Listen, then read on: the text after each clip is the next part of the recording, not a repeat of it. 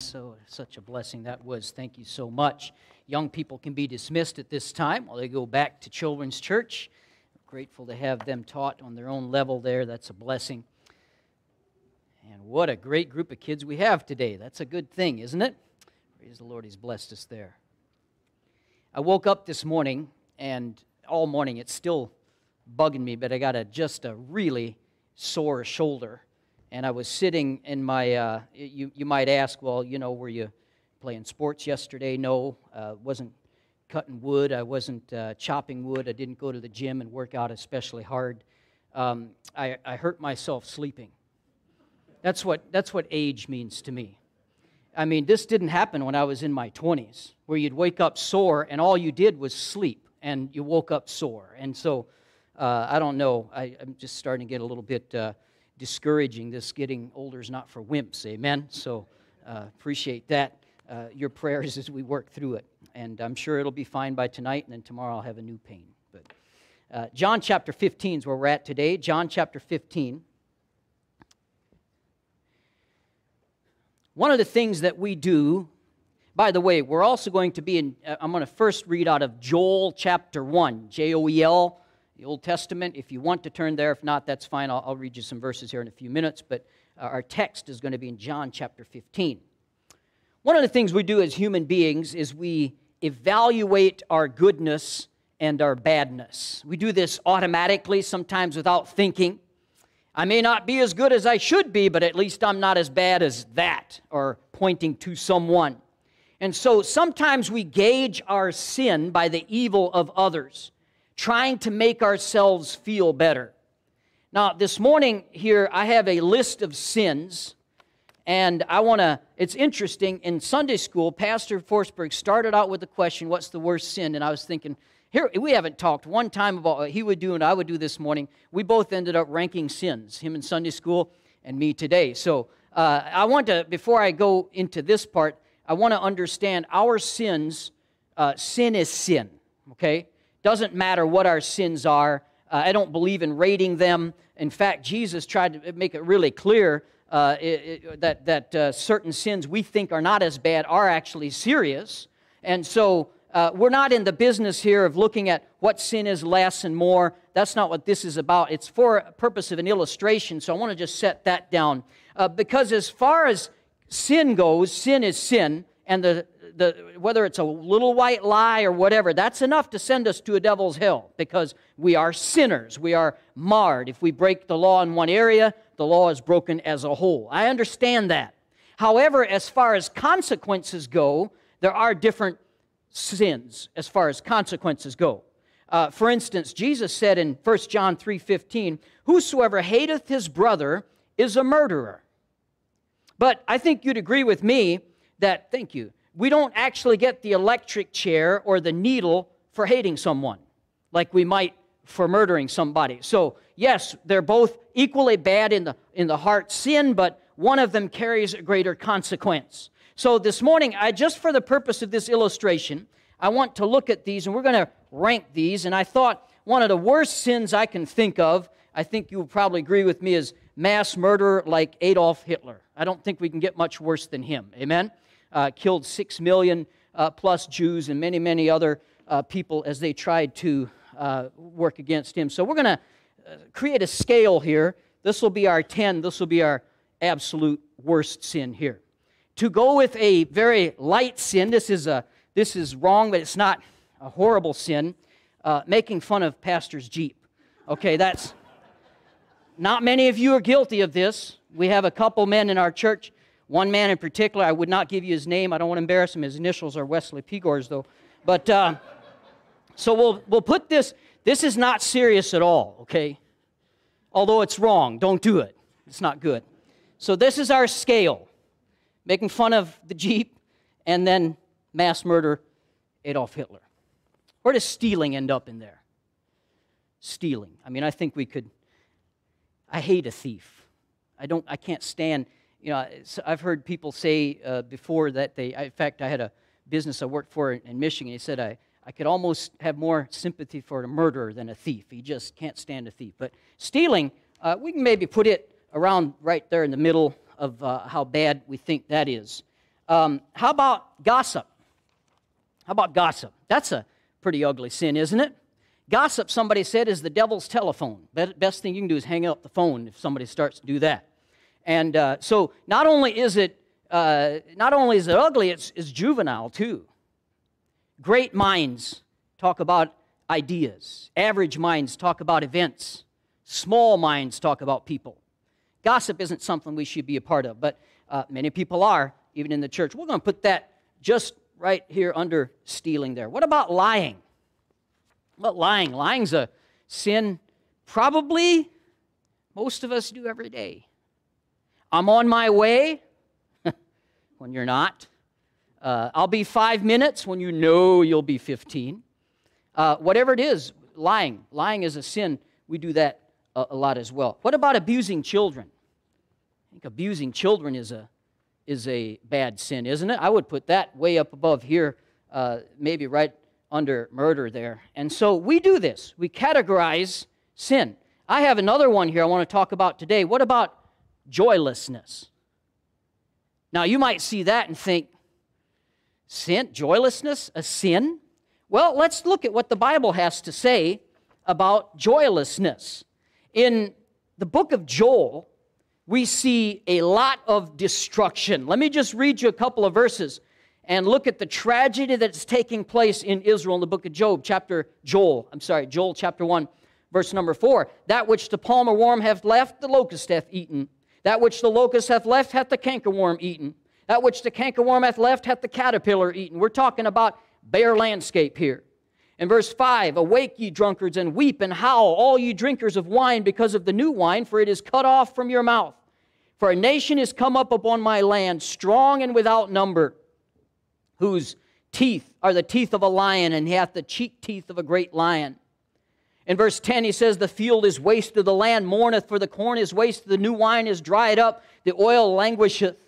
In verse 12, he says, the vine is dried up, the fig leaf languisheth, the pomegranate tree, the palm tree also, the apple tree, even all the trees of the field are withered. We're talking about devastation here. Look at the last line. Because joy is withered away from the sons of men. Did you catch that last line? And I actually looked up the word because there, because sometimes the Bible, Old English, can switch the for and because and all that. This word is absolutely a word of causation, even in the original language. It does not say that the tragedy came and consequently their joy was gone. It says their joy was gone and consequently tragedy came. Joylessness was a problem here that is further dealt with in the New Testament. Joylessness, I want to show you today, is a sin. It's seen in the fact that joy is a command of Scripture. Philippians chapter 4, verse 4, you know the verse well, rejoice in the Lord always. And again I say rejoice. Let your moderation be known unto all men. The Lord is at hand. Be careful for nothing, but in everything by prayer and supplication. With thanksgiving let your requests be made known unto God. And the peace of God, which passeth all understanding, shall keep your hearts and minds through Christ Jesus. When Paul wrote these words, he had been through the mill. The leaders of the Jews hated his guts. They were trying their best to get him killed. He had been arrested while attending church in Jerusalem. He had almost died in several shipwrecks in transit to Rome because he had appealed to Caesar, even though he was kept in prison for years before he got to stand before Caesar. He's now fighting for his life in a trial, doesn't know what the outcome will be. If he loses his trial to Caesar, that'll be a certain death. And all this time, others are upstaging him. Those that are supposed to be his friends and his co-laborers are upstaging him and spreading false doctrines. Paul really has no reason in his life to rejoice. And yet, the word joy is the central theme in the book of Philippians. How can this be? How can Paul rejoice? If you read Philippians, you'll see Paul is full of joy. He's joyful in his prayers. He rejoices in the fact that the gospel is proclaimed by others. He finds joy in the Philippians and a group of people that he's never even met. He has joy, and he commands us to as well. The Bible says in James 4:17, therefore to him that knoweth to do good and doeth it not, to him it is sin. Joylessness is a sin. Now, please don't misunderstand. This is not to say that it is a sin to be sad. The Bible tells us there's a time to weep and a time to mourn. In Philippians 3:18, in this book of joy, Paul talks about how he weeps over people who walk in the flesh. When a loved one dies, of course we will weep. When tragedy comes, weeping is a part of our nature. I'm not talking about that. What I'm saying is that when we allow circumstances in our life to take our eyes off of Christ, and we lose the joy that we should have in Him. In Philippians chapter 4, verse 4 that we read, we're commanded to be rejoicing. The verb is in the present tense, which means that it is a continual thing. We ought to continuously be rejoicing. It's not a one-time act. So we're to be rejoicing, and we're to continue rejoicing. And just in case you missed the tense part, he sticks in that word always. Always, always we need to be rejoicing. There should not be a time when we're not rejoicing in the Lord. If there is, it's usually an indicator of sin. Now, if there's anything in your life that eclipses the Lord, that takes His place as number one in your life, then you lose your joy as that thing gets threatened. Whether it's money, whether it's a relationship, whatever it is. As that gets threatened, you will lose your joy. That's why the Bible says, rejoice in the Lord. And in that we find the sin. When we put our trust in anything other than the Lord. The Bible says we rejoice in Him. Now there's two primary reasons why we are to rejoice in the Lord. Because of something He has done and because of something that He is doing now. Firstly, we can rejoice in the Lord because Christ died on the cross for our sins. Hallelujah. Just heard a great song about that. Hebrews chapter 9, verse 22. The Bible says, without the shedding of blood, there is no remission for sins. And we're not talking there about the sacrificing of a lamb, but the sacrificing of the Lamb of God, the Lord Jesus Christ, who went to the cross for you. We can rejoice in that. We can rejoice that somebody has paid our penalty for the sin that I cannot pay. There is nothing I can do, no amount of good works that I can do to outweigh my bad, but somebody loved me enough to go to the cross and die for my sins, and I rejoice over that. Secondly, we can rejoice because the Lord is the Lord of the universe. Everything that happens to us is completely under His loving care and control. These are two bedrock truths that we can plant our joy into. Jesus forgave our sin, and He makes us right before God, and God is completely in control of every circumstance. Now, the past few weeks, we've been looking at the life of Jesus because we've talked about the fruit of the Spirit, and now we're looking at areas in Jesus' life when He exhibited the fruit of the Spirit. We've talked about His gentleness, and we've talked about His love. And today I want to look at another subject in Scripture. As you can imagine, it's joy. The second fruit listed in the fruit of the Spirit, love, joy, the joy of Jesus. Let's read our chapter here. If you've got your Bibles open, John chapter 15, verse number 7. If ye abide in me, and my words abide in you, you shall ask what you will, and it shall be done unto you. Herein is my Father glorified, that ye bear much fruit, so shall ye be my disciples. As the Father had loved me, so have I loved you. Continue ye in my love. If ye keep my commandments, ye shall abide in my love, even as I have kept my Father's commandments and abide in His love. These things have I spoken unto you, that my joy might remain in you, and that your joy might be full. This is my commandment, that ye love one another as I have loved you. As we look today at the joy of Jesus. Father, I pray you'd help us in the next few minutes here as we seek your word to apply to our lives. We pray in Jesus' name. Amen. For centuries, we've had paintings of Jesus. None of them are portraits. They're just artists' renditions. But there's a commonality that goes through all of them that I've never liked ever since I've been a kid. You always have Jesus looking very solemn, very sad, never has a smile on His face. In fact, that is considered by many even sacrilegious. And so we've gotten kind of used to this solemn, sad image we have of the Lord Jesus Christ. Now, we all know the verse in Isaiah 53:3. He was despised and rejected of men, a man of sorrows and acquainted with grief. I don't discount that, but that's not all he was. I want to paint today a picture from the Word of God that'll show us a different side of our Savior that we might have not, and I'm not trying to conjure up anything. I think we can show from the Word of God what type of person that Jesus was in his day-to-day life. I want to start first with a social observation. This is the weakest of my points. I can just warn you right now. But this is just a social observation because we are all attracted, would you not agree, to happy people? Wouldn't you agree? Are we attracted more to happy people or scowling people? That's an obvious one.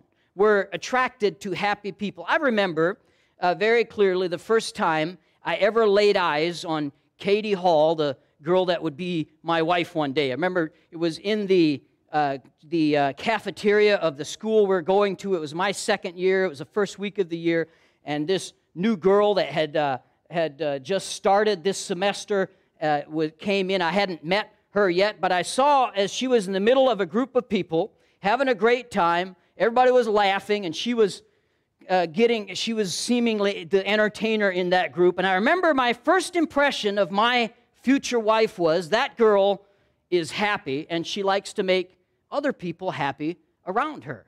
And that's attractive, isn't it? That's something that attracted me to her. It attracts us. We love that. We love when people are joyful and happy. We are drawn to happy people, even more so women and children. Women and children were drawn to the Lord Jesus Christ. They loved him. Now, there's been scores of studies that have been given about how men with a good sense of humor are more attractive than those with physical looks. Aren't you glad for that, Brother Corey? On top of... Just kidding. You were right in my sights, brother. I just had to pick on you. On top of the lists of what appeals to women, you almost always find close to the top, if not the top, a sense of humor. Now, the same goes for children. Children are drawn to people who smile and they are happy. Grouchy, sad men do not appeal to children. They like to have fun. They like to laugh. In fact, did you know that the average child laughs over 400 times a day? The average adult laughs 15 times. And I can guarantee you that children are drawn to those that are smile and laugh more because that identifies them with those people.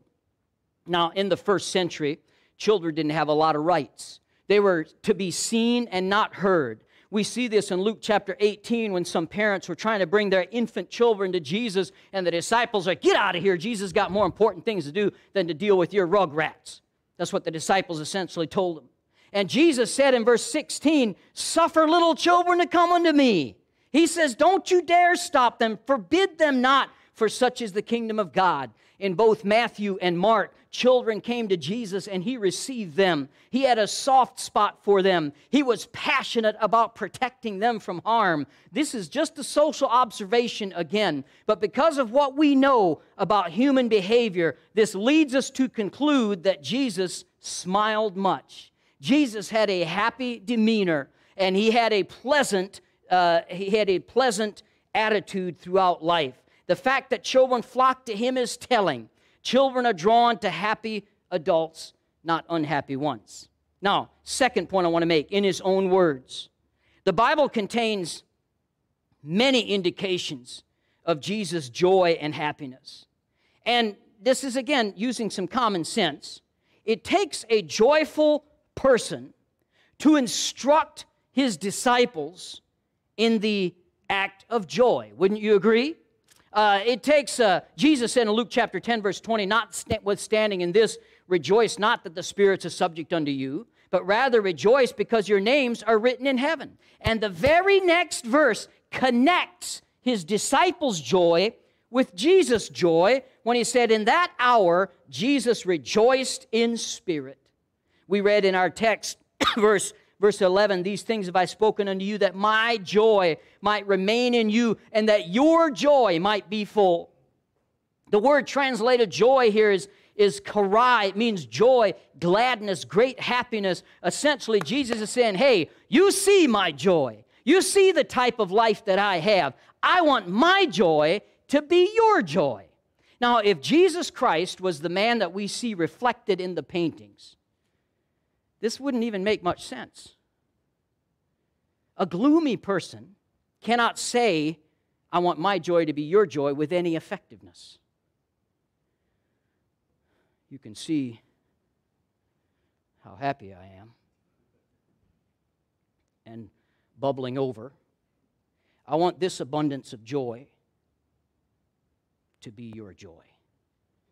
No thanks, you would think as you hear that. Only a person that demonstrated it could extend it to another. Jesus was joyful. What a great goal in life, to be as happy as Jesus was. Jesus was a happy person. His happiness set him apart from the religious leaders in his day. The Pharisees were anything but happy. They were like clouds on a sunny day. I mean, your life could be going good, and here comes a Pharisee, and it would just ruin everything. You see, because happy people focus on what they have, unhappy people focus on what they're missing. And the Pharisees did not have the joy of God in their life, and they were miserable because unhappy people, realizing what they were missing, not understanding how they could receive it, made them miserable. And can I tell you something about unhappy people? Unhappy people resent happy people. You've been there before, if you're honest with yourself. You've been super grouchy. You just woke up on the wrong side of the bed, and you've been just sour all morning, and then somebody happily floats in front of you. You just want to knock them in the face. Just be honest. Nobody here but us. We feel it because unhappy people resent happy people. And the Pharisees resented Jesus Christ. Some people are so broken they get mad at you for being whole. And this was the Pharisees with their furrowed brows and their critical spirit and their nasty demeanor, because they had these endless rules that really ended up rejecting the joy that God intended them to have. Because of their rules, I mean, God gave them feasts and celebrations and Sabbath days and all these things to celebrate, and they were turning them into a drudgery. But Jesus stood in stark contrast to these holy men of the day. His first miracle was at a wedding. A wedding. Do you think at this wedding he sat in the corner like a fuddy-duddy, stick in the mud? I don't think so at all. He was part of the festivities. So much so that when they ran out of wine, he made more for the wedding. They were having a good time. By the way, I'll insert this. I do not believe for a minute that was alcoholic wine. Now, do you think that it's probable that the Lord Jesus Christ would create what the Bible calls a mocker, biting as a serpent, stinging like an adder, the poison of dragons, and the cruel venom of asps? Do you suppose that Jesus would use his miraculous power to produce some 60 to 126 gallons of intoxicating wine?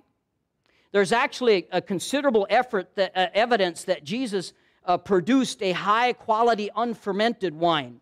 The term wine in the Bible now does refer both to unfermented and fermented. It basically just means fruit of the vine. So you could go to Hy-Vee and go to the fruit aisle and buy Welch's wine today, okay? That's what it would be referring to, just grape juice. The wine or grape juice that Jesus made was of the highest quality. In fact, in John 2:10, it says it was good wine. Now, historical writings tell us that during biblical times, the best wine was non-alcoholic wine. Plutarch said this: wine is rendered feeble in strength when it is frequently filtered. The spirit thus being excluded, the wine neither inflames nor infests the mind and passions, and is much more pleasant to drink, end quote. Turning water into the unfermented juice of grapes would have been a much greater miracle at the time that Jesus did this. Because the Bible tells us in John 2:13, it was just before the Passover, this wedding was. This was just before the first grapes of the season would be harvested and made into fresh grape juice at the harvest. Now, I remind you, this might be a shock to some of us who are used to them, but in Bible times, they did not have refrigerators or freezers. And so the only wine that would be left over just before a harvest would be old wine, fermented wine. Otherwise, it would be spoiled. And so it would be all the greater miracle if Jesus would now create, as I believe he did, fresh, high-quality grape juice, which is what I believe made that head of the party, the person that was there, his host, exclaim, "Wow, you've saved the best for last." I don't believe Jesus made alcoholic wine. Now, this is one of the greatest things about Bible Baptist Church. All that was free. We don't charge you extra when we divert from the message and give some extra examples, okay? So the point I'm trying to make, though, is that Jesus knew how to enjoy his life. He knew how to be a blessing to those around him. Do you think he sat at that wedding with his arms folded in a corner with a scowl on his face? Not on your life. Have you seen a Jewish wedding? Or seen it maybe on television or videos or something? It is a joyful occasion. And Jesus was right there in the middle of it. So much so was Jesus a pleasant person with a pleasant demeanor that they said in Matthew 11:19, the Son of Man came eating and drinking. And they say, "Behold, a man gluttonous, a wine-bibber, a friend of publicans and sinners." The idea here is that Jesus was a good guest to have at a dinner party. He was upbeat. The Pharisees were never in danger of being accused of gluttony or being a wine-bibber because they never went to any parties. They weren't invited unless they crashed a party or spent much time with regular people. I ask you, if you wanted to have a big, giant get-together, maybe somebody's birthday and to celebrate, would you invite a Pharisee? Neither would I, nor would they. They weren't there. They weren't a part of the people. Jesus was not serious enough for the Pharisees' taste, so they imagined he couldn't be holy. Now, understand this. Jesus was both a man of sorrows and a man of joy. Isaiah 53:3, we read earlier, he was despised and rejected of men, a man of sorrows and acquainted with grief, and we hid, as it were, our faces from him. He was despised, and we esteemed him not. Jesus was called a man of sorrows, specifically in relationship to his redemptive work. When he's going to the cross, he says in Mark 14:34, "My soul is exceedingly sorrowful unto death." But this was on the worst day of his life. He was facing a death worse than any human had ever faced. This is not indicative of his day-to-day temperament, of who he was. Knowing the price that he paid for our sins, does being a man of sorrows contradict the joy of Jesus? I say absolutely not. Sorrow and happiness can and do coexist within the same person. We can have sadness in our life because of circumstances surrounding us. If we have a loved one pass away, or we're facing financial ruin, or something bad is happening in our life, all right, of course we're not going to be skipping around rejoicing about that. There can be sadness in our life, but here's the key, and I don't want you to miss this. Jesus knew that the basis for our sorrow is temporary, but the basis for our joy is eternal. And that's the key to Jesus' type of joy.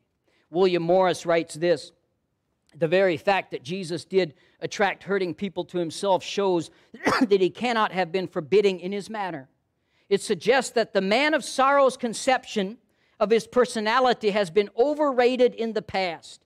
Had he been a gloomy individual and a killjoy, he would not have had such an appeal to common people and children," end quote.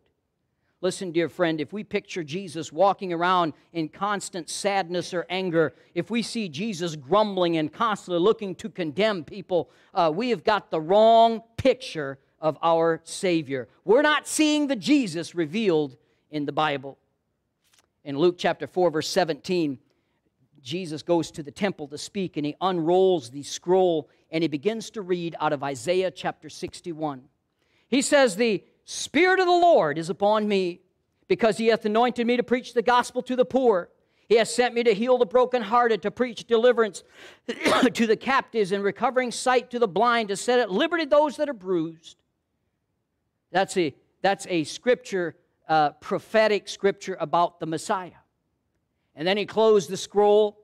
He looks up at the people that are listening, and he says these words, "Today is this scripture fulfilled in your ears." And you want to talk about a riot. That caused a riot, because people got all upset that he would claim to be the Messiah. But I'm not focusing on that. I want to go back to Isaiah 61. Jesus didn't read this part here in the temple, but it continues with its prophecy about Jesus. This is what it says. Verse 10, "I will greatly rejoice in my Lord. My soul shall be joyful to my God, for he hath clothed me in the garments of salvation. He hath covered me with the robe of righteousness, as a bridegroom decketh himself with ornament, and as a bride adorneth herself with jewels." He is talking about great joy here, using a wedding to accentuate this picture of happiness. This passage tells us that the Father is the Son's source of joy, just like Paul had talked about that we read a little bit earlier. The gospel that is not characterized by overwhelming gladness isn't the gospel. We see joy all in the life of Jesus. Let's even make another point. Jesus was an interesting preacher. I love preaching, obviously. I love to listen to preaching. I like to listen. I listen to many. I have different podcasts. I listen to different ones that I use. You know, it all started with tapes. You remember them things? Those things you rewound with pencils. Remember those things? I started with that, and now we've moved all the way up to being able to listen online. But I love listening to preachers. I love to go to conferences and where the preaching is hot and strong. But I tell you what I do not love. This is confession time. Boring preacher. Who's with me? Okay. Who says, I'm sitting in front of one right now? What are you talking about? All right. I don't like a passionless, monotone, dry, boring preacher. One man said, many preachers would make a good martyr. They're so dry they would burn well. I would never say that about any preacher. That's what somebody else said. But Oliver Wendell Holmes, that's cold, isn't it? Oliver Wendell Holmes, Jr., he was a member of the United States Supreme Court for 30 years. One time, Justice Holmes explained his career choice to someone in an interview, and he said, "I almost entered the ministry if certain clergymen I knew had not looked and acted so much like undertakers."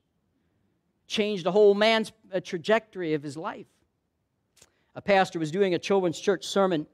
He had all the children come forward and sit around the platform while he told a story to them, and the adults were still out in the seats, and he just did this for a few minutes every Sunday to try to connect with the kids. And this day he gave the story of Jonah, and he talked about how Jonah disobeyed God, and he got on a ship, and he got thrown overboard, a fish swallowed him. And then he talked about how the Lord spoke to the fish, and it vomited Jonah upon the dry ground. When the pastor was finished, he tried to solicit some input from the children to make sure they were listening. So he asked, "Hey, so boys and girls, what does the fish vomiting Jonah out on the dry land teach us today?" One of the little boys got all excited, put his arm up. He says, I know, pick me. He said, "What about you, little Johnny?" He says, "Pastor, it proves that even a fish can't stomach a bad preacher." Amen? That's what that story teaches us. I agree. I like a preacher with some personality, with some passion. Abraham Lincoln said, "When I see a man preach, I want it to look like he's fighting off a swarm of bees." I agree with him too. I like a preacher that has some passion. There's nothing worse than a man behind the pulpit that is drab and dull. A preacher ought to be able to connect with the people he is speaking to. Sometimes this includes a little humor. And Jesus was the greatest preacher that ever lived. For example, he's preaching on the Sermon on the Mount. He's been speaking for quite a while. If you've read your Bible in Matthew chapter 5 through 7, you'll see the Sermon on the Mount was quite a lengthy sermon.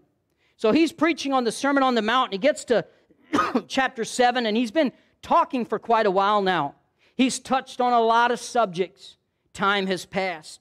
One thing I have learned from standing behind a pulpit, that it does not matter the depth of the truth that you're dispelling.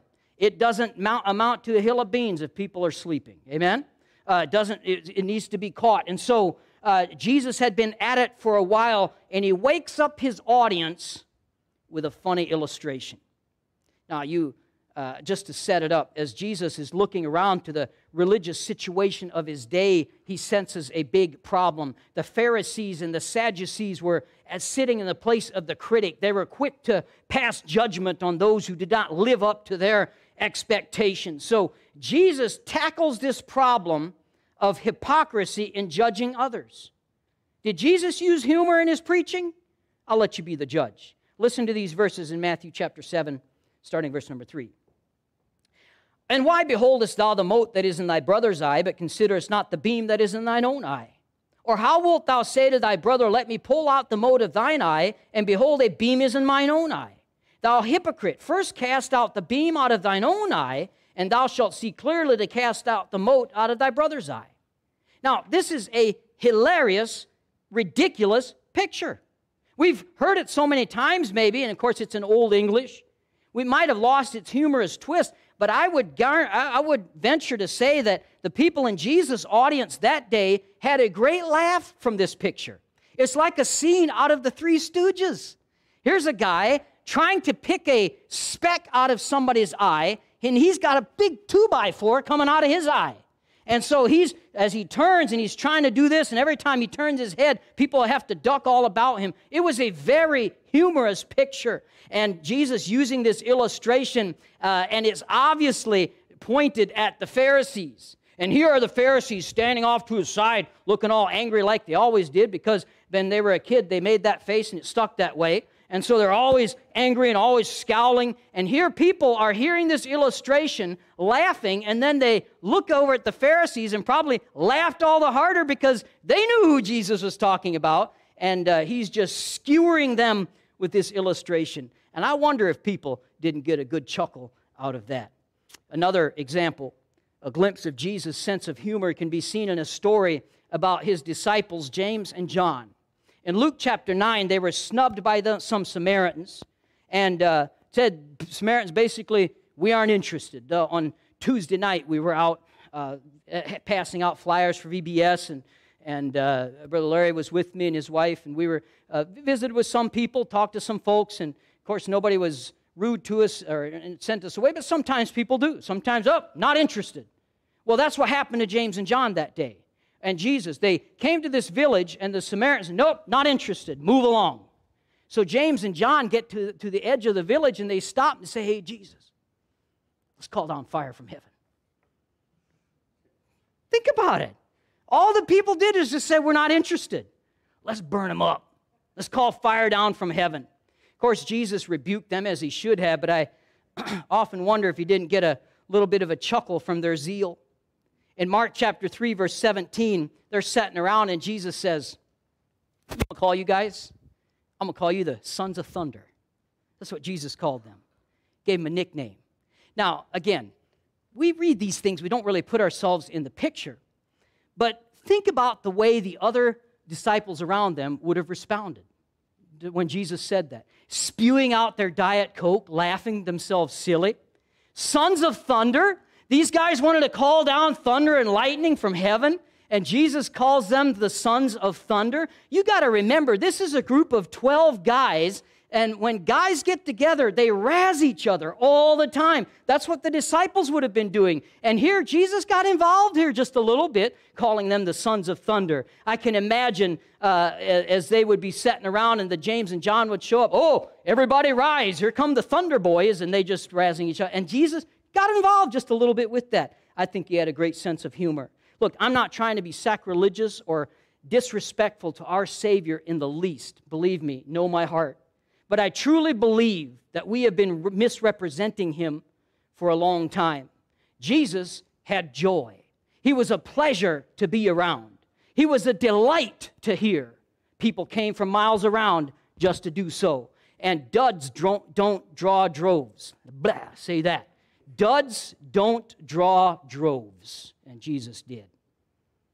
But I do want to conclude today with the primary source of his joy. Hebrews chapter 12, verse 2.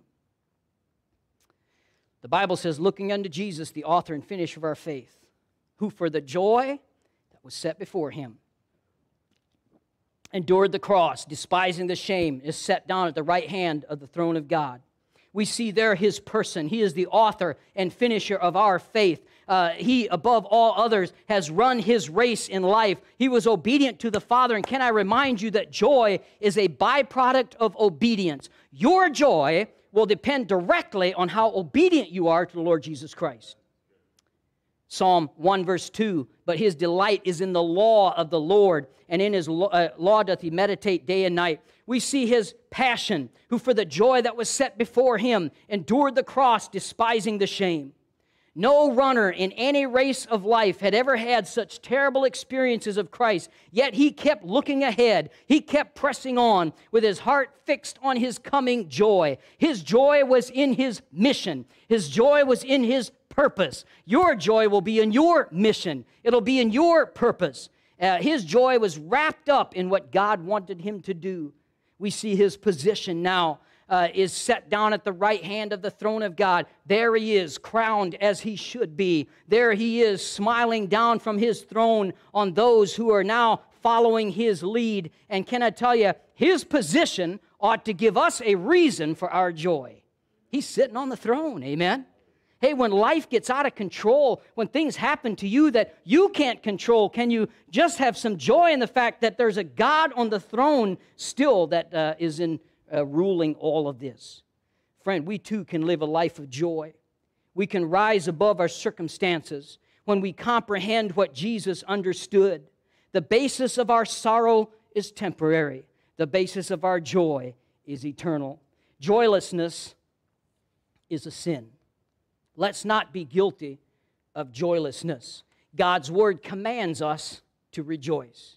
If we truly believe that Jesus Christ died for our sins, that He made us right before God, that He is ascended to rule on the right hand of the Father, then there is nothing that can steal our joy. We can rejoice in all things, good and bad, when we have eternity in view. Redeemed, how I love to proclaim it, redeemed by the blood of the Lamb, redeemed through His infinite mercy, His child, and forever I am. Redeemed and so happy in Jesus, no language my rapture can tell. I know that in the light of His presence, with me doth continually dwell. If you've never trusted Christ as Savior, friend, you can't rejoice in that. You can't rejoice in eternity in heaven. You can't rejoice that heaven is your own. But guess what? You can before you leave today, amen? Because the Bible is very clear that He gave Himself so that you could receive that gift of salvation when you realize your need and your inability to do it on your own. For the wages of sin is death, the Bible says. And that is all we earn is our death, really. We earn our death through our sin. But then he goes on to say, but the gift of God is eternal life through Jesus Christ our Lord. In one verse, he switches modes there. He goes from a wage as to something we earn, and then he goes to a gift, which is a reflective of something we cannot earn. And because we cannot earn it, he gives it freely. Hallelujah. That's something to rejoice in. If you're a Christian today, but you have not been living a life of rejoicing, repent of that. Because joylessness is a sin. The Bible says, rejoice in the Lord always. And again, I say rejoice. Be careful for nothing, but in everything by prayer and supplication. With thanksgiving, let your requests be made known unto God. And the peace of God, which passeth all understanding, shall keep your hearts and minds through Christ Jesus. The joy of Jesus can be your joy today. You know, really, the secret of happiness is to find your joy in another's joy. And your joy can be found in Christ. Jesus was joyful. We can be too. Let's have every head bowed, every eye closed.